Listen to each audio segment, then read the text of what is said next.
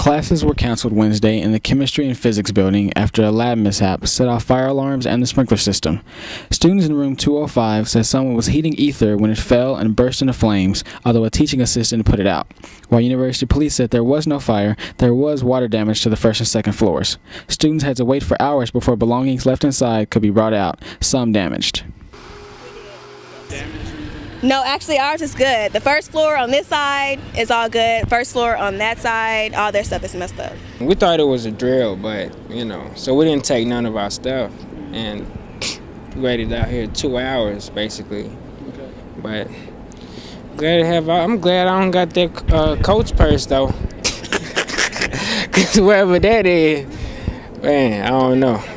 Anthony Williams for the Shorthorn.